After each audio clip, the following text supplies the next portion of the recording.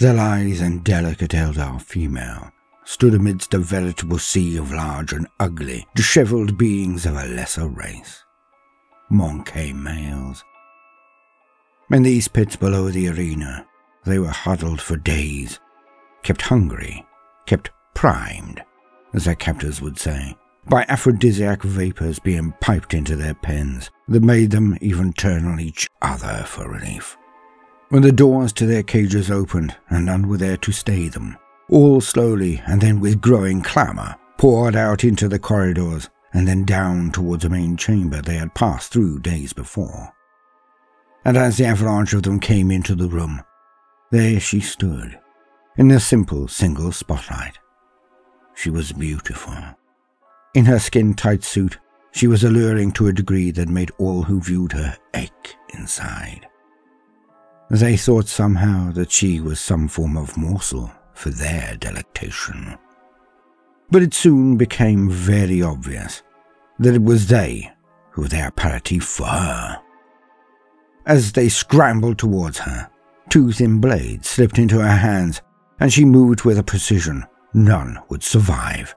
She whirled and pirouetted amongst them, each twist or flip or movement ending in one or more humans slain, cut jugulars, impaled hearts. She went through them like a breeze. And as each one of them was extinguished, as each one's dying gurgles, exhales or screams met her eyes or ears, her skin began to tighten, her hair gained more sheen, her speed and grace were only amplified.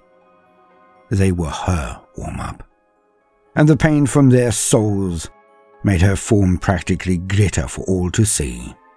As the last was dispatched, and she slinked through the carcasses to the far door, the door to death, the door to destiny, the door to the arenas of Commorragh.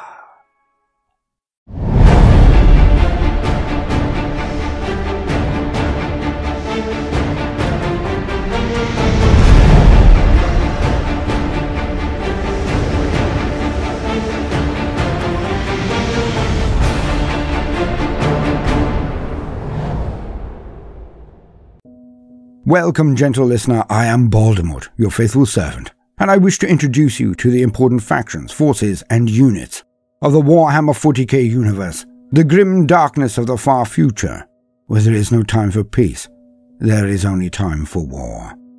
And today, we are to discuss some of the most efficient killers in the entire setting, ninjas of the night, one might say. And while we're on ninjas, let's have a quick break as I introduce the sponsors of this video. 2 minutes, no more, no less. So let's have at it. Raid Shadow Legends, where you too can be a legend. With swift play and dazzling graphics on PC, tablet or phone, it's still free to play. To play, not today, weirdo. With over 500 champions that can be laden down with artifacts and equipment, the potentials are almost limitless. And there is an amazing new legendary champion in-game right now that some of you may recognize. It's Ninja. Ninja? No, not a ninja, but the ninja. So that's not a, but the. Ninja has a katana, a bow, controls ice and fire. No, nothing to do with them. And he is a spankingly cool avatar to boot. And he has amazing passive powers and kicks ass. He floats like a butterfly and stings like a bee. Like nests full of giant killer bees, actually. With the best AoE freezes in the game. And building power as the battle goes on, he literally laughs in the face of drawn-out boss fights. And if you play him in the right group, he can kick the ass of any and all bosses in the game. I'm definitely looking forward to playing with him. Okay, could have been better phrased, but the sentiment stands. I'll kick ass with him. Definitely kick. Ninja is available for free right now, so everyone can get him, but only until October the 15th. He's a super limited edition champion, and once that day comes, you'll never be able to get Ninja again, so get your hands on him now. Raid is also bashing out high-quality content in the form of special fusion events to gain access to Verse of the Grim. They've also thrown in 5 new Cardinals of Whoop, these gorgeous champions here. So download Raid Shadow Legends today from the links in the description and pinned comment. Go get your hands on Ninja. You could use the techno thingy again. Handy, eh? If you do, you'll get 200,000 silver, 1 XP boost, 1 energy refill, and 1 ancient shard and Tornuru, the epic champion. All of the bonuses will be here, but only for new players and only for the next 30 days. And never forget the ninja action. Touch it, go on. So click the links in the description or scan the thingy. Do it now. Raid Shadow Legends. Start your legend today. Bracing, I hope, at the very least. Now, back to the lore. So, ninjas, killers, and all things lethal. But for us, today, we are to discuss the queens of the arenas of the dark city of the Eldar, the most universally hated faction in the entire setting, the Drukhari, and none other than the leaders, the Succubi. For the Eldar get sustenance for their leaking and wilted souls, only through witnessing the suffering of others. The ultimate voyeurs, one might think.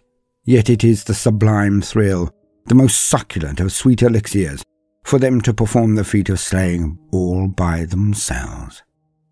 And the Eldar, the Drukhari, are not like their craftworld or exodite kin. They refuse to allow their psychic ability to grow, to be harnessed. Hence they extend these energies into their physical forms, making them faster, stronger, and ever so slightly more robust than the other branches of the Eldar race. And so, as usual, for the very basics, let us lean on existing wisdom. To quote, Succubi. The Succubi are the ruling elite of the Wytch Cults. Impossibly elegant and beautiful, they stalk through the mayhem of battle as if born to it. Surrounded by cliques of their lethal handmaidens who search out worthier alien opponents for their mistresses to slay. Long-limbed and athletic, each is famous across Commorragh for the grace and flair of her kills.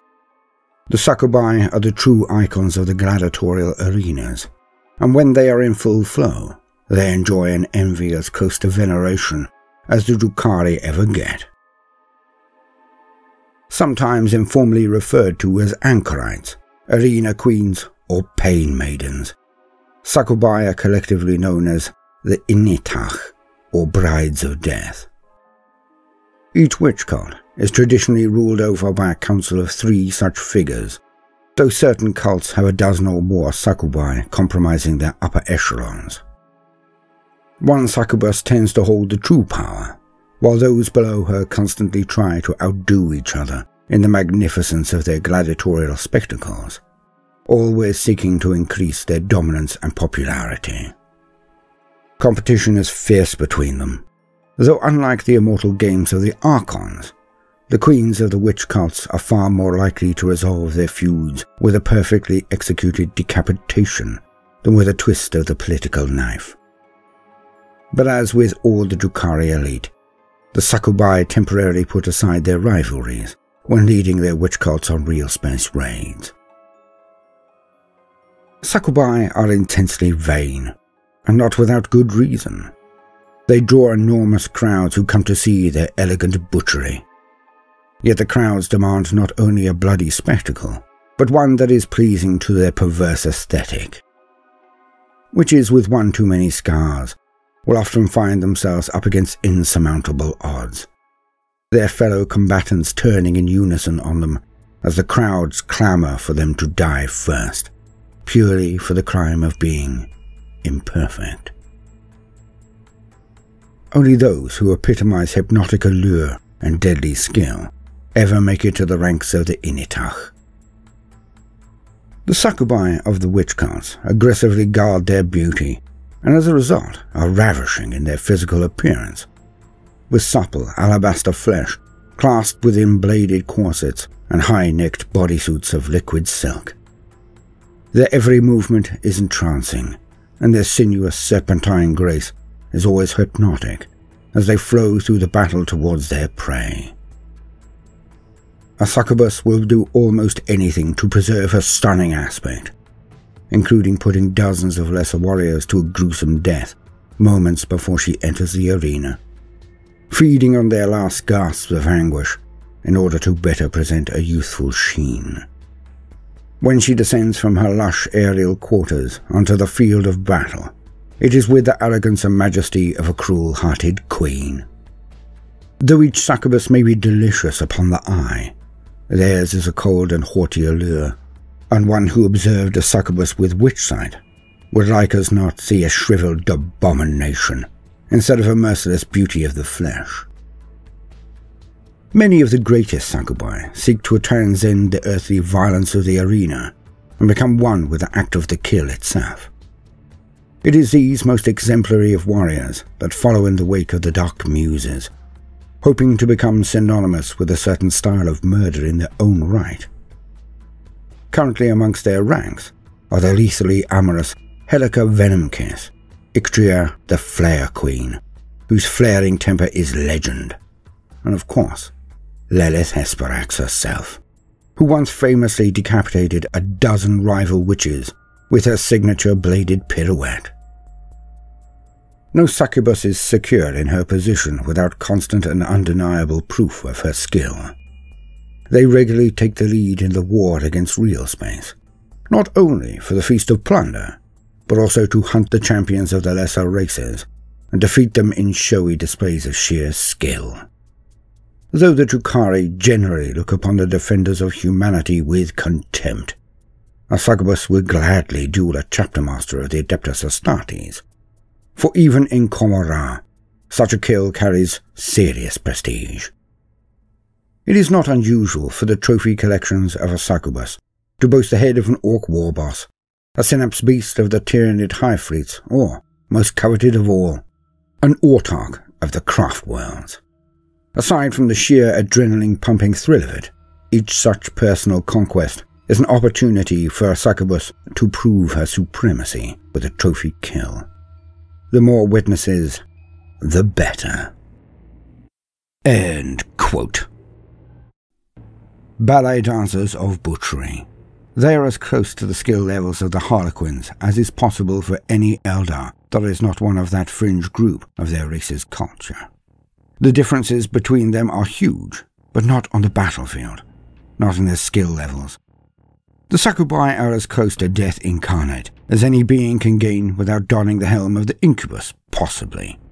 But it is not so huge a step, and not so different a discipline really. Both are terrors to the enemy, and there are few beings in the galaxy that can truly threaten them. For as we have heard, it is the succubus who can stand toe-to-toe with one of the very elite of the Adeptus Astartes, the Space Marines.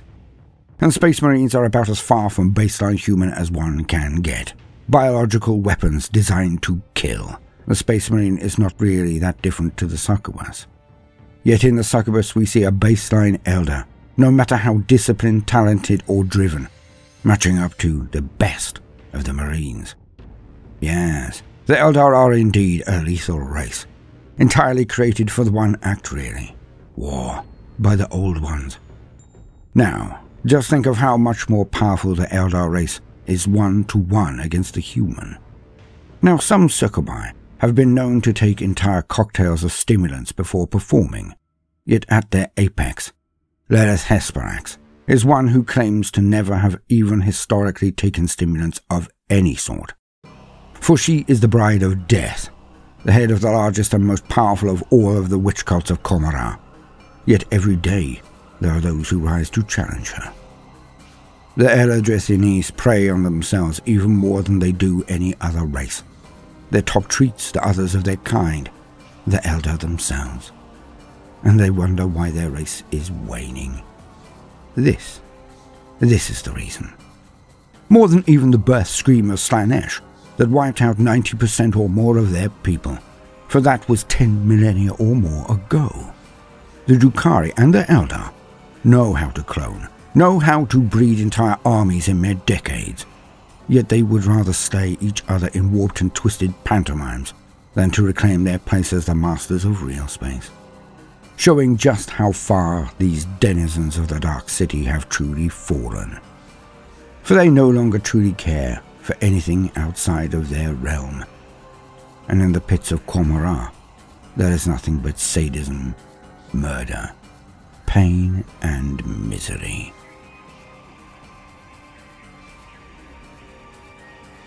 Now, no matter what you do today, do try to make some time for fun.